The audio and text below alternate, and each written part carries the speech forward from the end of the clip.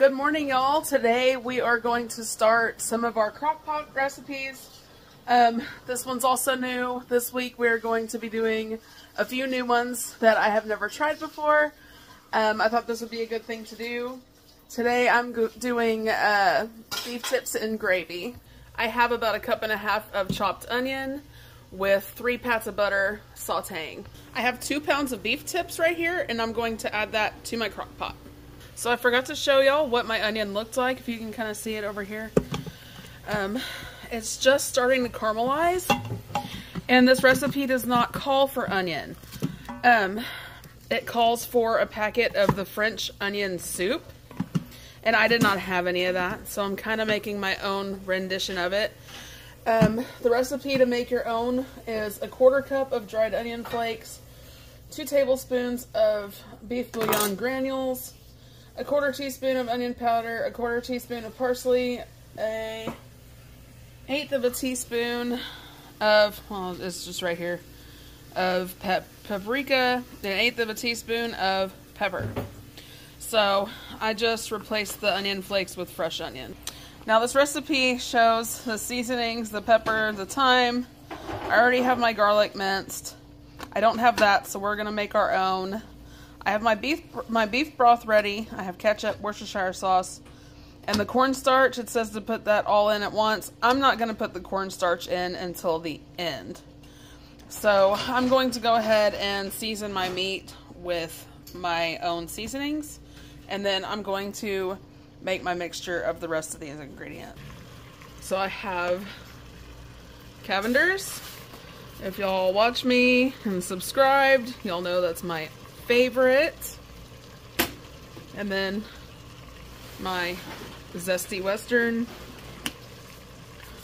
That's my other favorite for seasoning any kind of beef. Get this stirred in. I don't know why it keeps blurring. Okay. Now we're going to mix the rest of our ingredients. I have my beef broth here, so I'm going to add my minced garlic.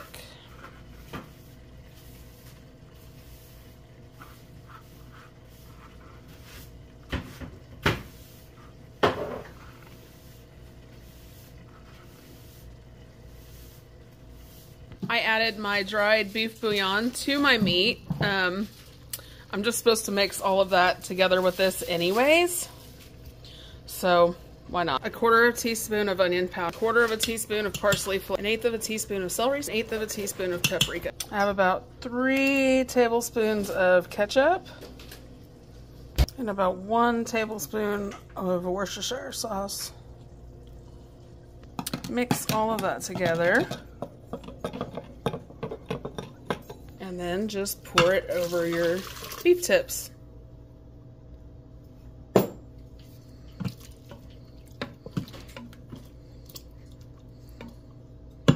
Now I'm going to slow cook it on low for 6.5 to 7 hours. All right, y'all, our beef tips, I want to say beef stew because that's kind of more or less what it turned out to be. It is ready. It is pretty good, but I'm probably not going to make this recipe again because it is more like a beef stew. I was looking for a beef tips and gravy. I will still post the recipe down below, but I just wanted to give y'all my opinion on it. I would show y'all the end result, but before I could do this video, everybody dug into it, and my mom took plates over to my grandparents' house, and my husband ate his dinner, my child ate, and so I've been waiting to try my bite to show you guys, so let's test it.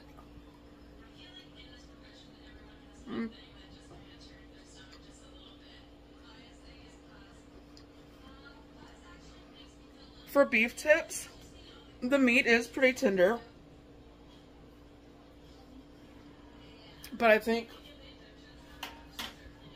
it's because it cooked 6.5 hours. But yeah, I'm not too crazy about it.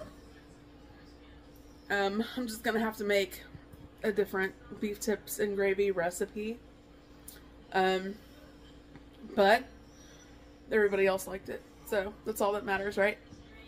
I'm gonna get going, y'all. I gotta give her a bath and get everybody ready for bed. Tomorrow we're going to try a different new recipe. So I will see y'all then. Hey y'all, welcome back. Today we are going to be roasting some spaghetti squash and making a gratin. I know earlier I said that this was going to be a bunch of crock pot meals. Plans have changed.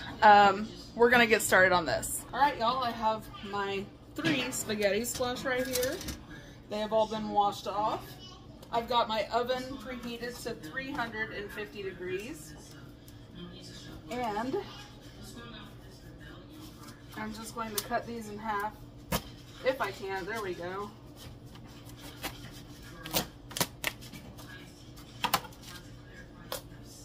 And if y'all have never used a spaghetti squash, it's what they look like on the inside. I'm going to take a spoon and just scoop all of that out.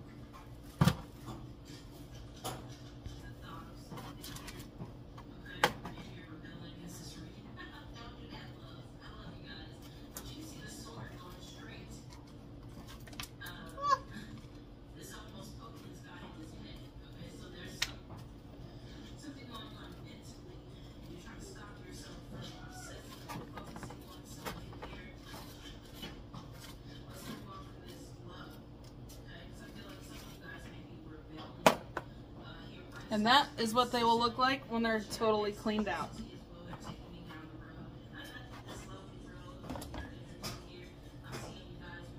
So I was going to show you guys, the seeds are starting to sprout. Look at that. And you could actually plant those, but unfortunately here they're not going to have enough time to grow. But we are going to compost these. The deer will probably eat them. Whatever wildlife. Birds, skunks, squirrels, whatever. They'll enjoy that. I've got all of these sliced in half. I've got them all cleaned out. See if I can fit them all inside on this pan. I think I can.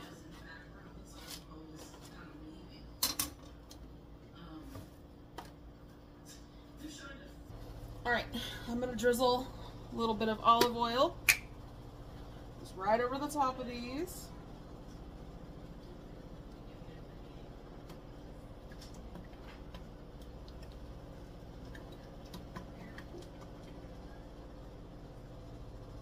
Okay. And I'm going to get my basting brush and just kind of evenly distribute that.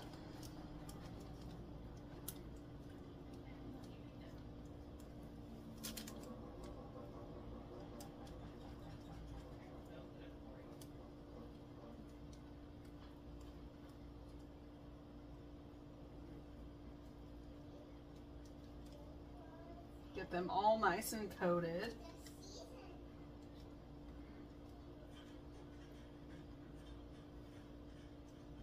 So I had some problems, sorry about that. I drizzled a little bit of olive oil on these. I got my basting brush and got it all evened out, you can tell. And then I got my Albert salt out, which is kind of a little bit of everything, and just evenly season those. Put them face down on your pan. Cook them in your oven for 350 degrees. Now, if you wanted to do it on the barbecue pit, that would work out great too and give it some of that extra smoky flavor. I wanted to do that, but my husband is cooking on it and there's just not enough room on there for these. So I'm going to let these roast in the oven.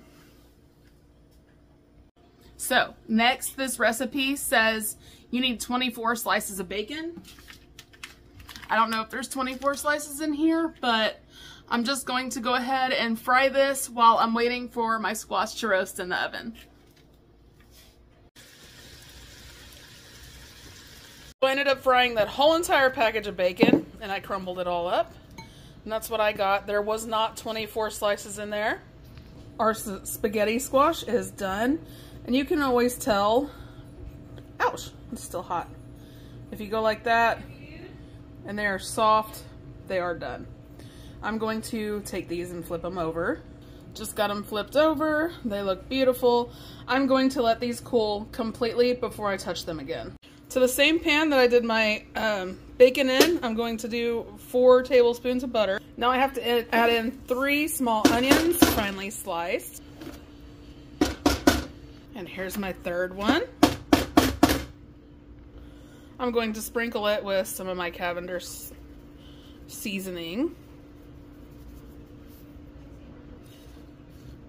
Mix it all together, get it all kind of nice and coated. Now I'm going to let these cook low and slow and let them get a really good caramelization. Now I have 9 cloves of garlic minced up. It sounds like a lot, but that is what the recipe says. So I'm gonna go for it. My onions are still caramelizing, but it says to just add them right in there.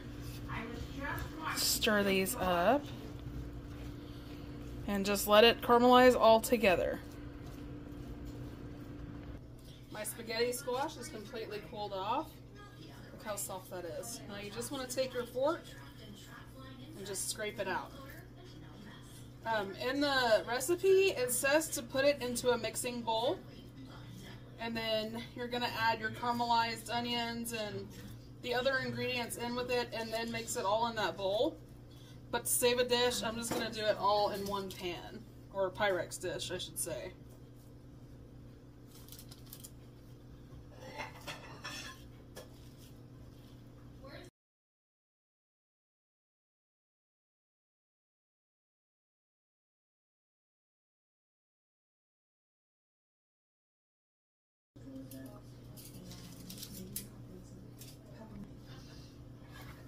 Now those of you, if you haven't had spaghetti squash yet, that's why it's called spaghetti squash.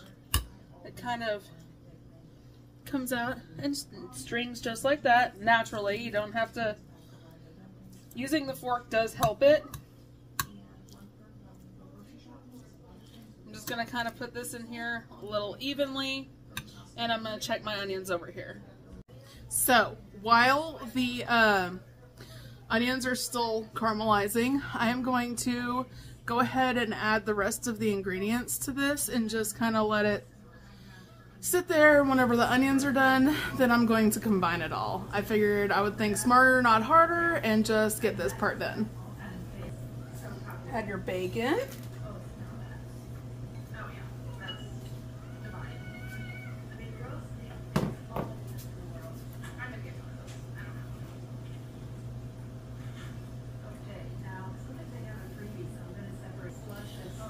It says 4.5 cups of sour cream. This one has been used a little bit, so I'm just going to go ahead and just put the whole thing in here.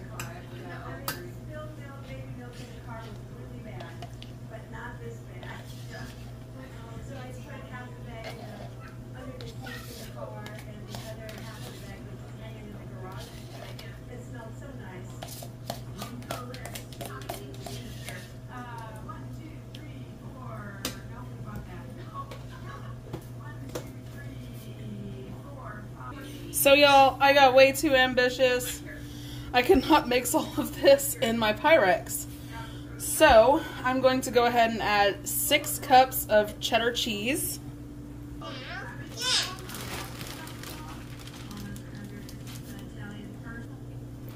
3/4 of a cup of Parmesan cheese.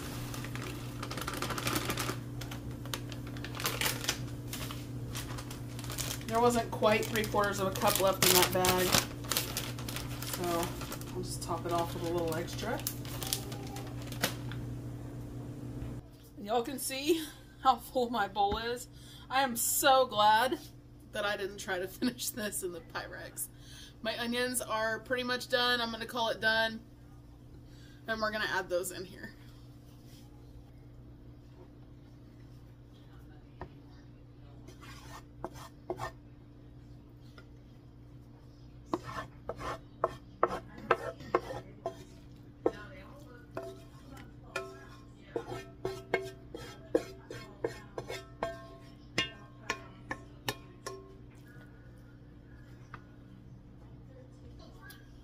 I am undecided on how I'm going to mix all this together. I think I'm going to try to use my tongs first.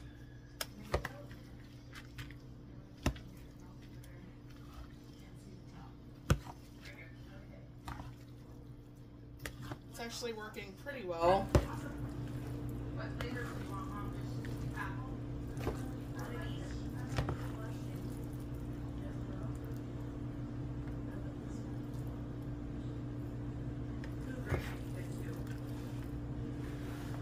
Move it back a little bit. Okay, we're probably going to have 2 or 3 tables. So we need probably 3 bottles of table. I think that's mixed together pretty well. Now we're going to put it in our Pyrex dish. So once we've got it all packed up, we're going to get the car loaded and then we're going to head and dine out for lunch. This is kind of become a tradition now for the last 3 years where my mom and I go grocery shopping for the holiday. And then we meet my dad for lunch. My mom and I have always done the food prep together for years and years and years. But meeting my dad for lunch on the day we go shopping is a tradition as of, well, I can say like the last. This is the 3rd year in a row, and we've been really enjoying it. So we Yeah, that's working out a lot better. I'm so glad that I did not try to mix all this together in the Pyrex. That could have turned out really bad.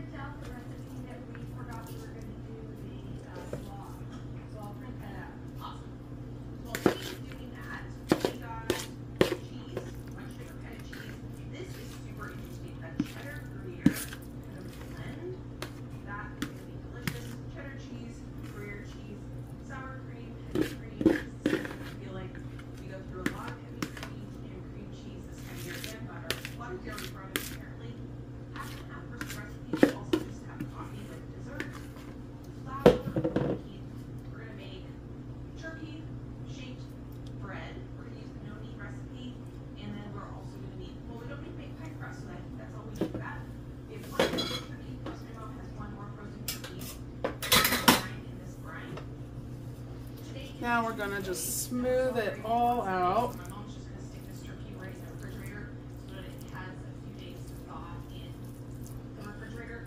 This is not a huge turkey, it's 12 pounds, so it's not going to take, it'll probably take 4 days to thaw.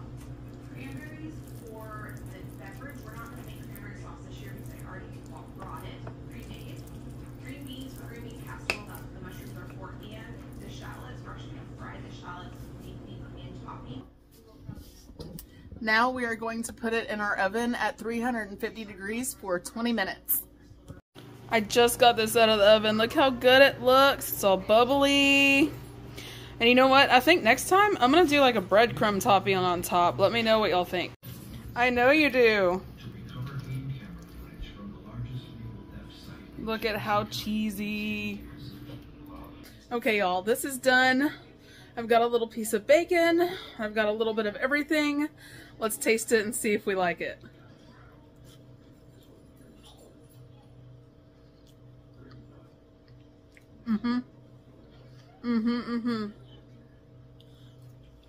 Totally a keeper. I will link the recipe down below with a few other links. We are going to eat dinner. We are having this with pork chops. I think it's going to pair great together. Also, I would put fresh parsley or fresh chives on the top of this. That would be amazing. Along with like a breadcrumb topping. I will do that next time I make this. I will catch y'all in the next video. See what else we can come up with to cook. Good evening all, welcome back. Tonight we are going to actually be doing a crock pot meal. We will be making like a Mexican style enchilada recipe in my Instant Pot. This is the recipe we are doing today. It is out of this cookbook. I love it. I will post the link down below for my affiliate account. So I'm doubling all this. So we're going to brown the hamburger meat and then add all of this except for the tortillas. Now, I'm going to season my hamburger meat.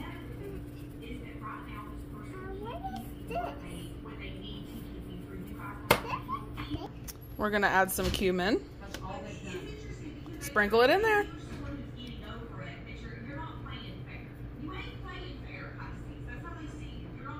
Okay. Some of that. This is delicious. I am out of chili powder, and this is kind of a good, I can't even think today, y'all. A good substitute. It doesn't taste exactly like it, but it's pretty close. A little bit of garlic powder. Whoop, that's enough. Here, hang on, let's sprinkle it. Some onion powder. Whoa. I'm going to mix all of this stuff together. Stuff. Once again, you know what I mean. With Thanksgiving coming up, y'all, I am going absolutely crazy. I have 6 regular HEB buttered tortillas, and I am going to just cut them into strips. Let me see if I can do this. Just like that. So this is what all of our strips look like. About that thick. Well, nobody wants candy in their enchiladas. Now, it doesn't say to do this, but I'm going to do this just in case. You want to put that in the bottom of there? There you go. Okay, and then do the next one just like that. Here's one more.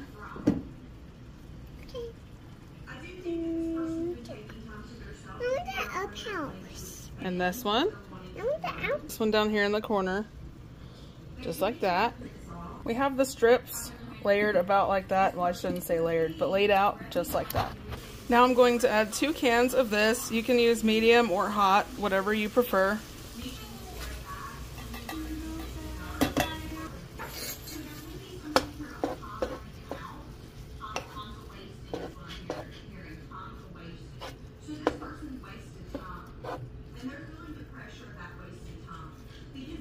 Two cans of cream of chicken. Now you could use cream of mushroom. I just kind of thought about that. That's probably what I would have done if I would have thought about that when I was making the grocery list. But this will be good still too.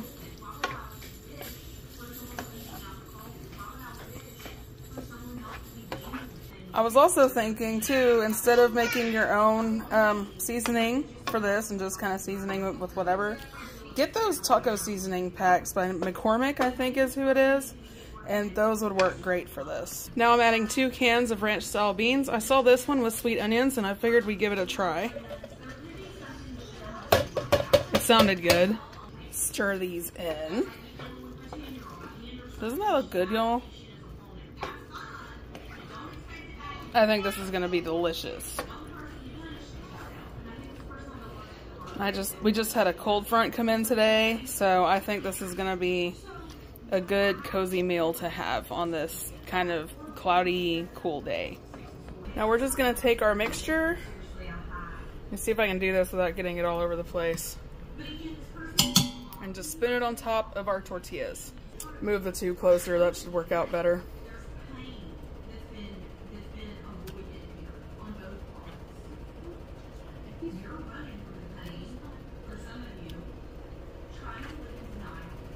And we're going to do half of this mixture on top of these.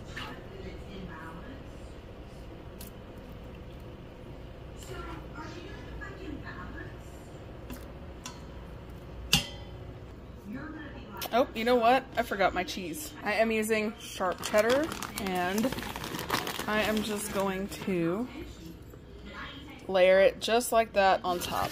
Probably about 2.5 handfuls. Now, another layer of our tortillas. You guys have got to get to a place where you know that this person means business and that they're not just coming in to have a cake and eat it too. But again, as you see, there's someone who's running from the pain that this relationship And this says to layer it 2 times, but I think I'm gonna have more than that, so I'll probably end up doing 3 layers. Hopefully it fits. Another layer of cheese. And 1 more layer of our meat mixture. And then you're gonna end with 1 last top layer of cheese. So now you're gonna cook it on high for 3 hours. All right, our enchilada casserole is ready. Look at how beautiful that is. Let's taste it. Okay.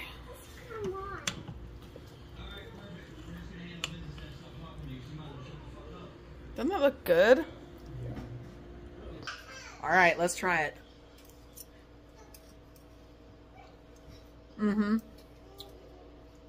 That's really good. I am going to put some salsa or hot sauce on top just to give it a little more brightness, a little more freshness. I thought I had cilantro, but we don't, or I would put some of that on there too. We're gonna eat dinner. I'll catch y'all next time.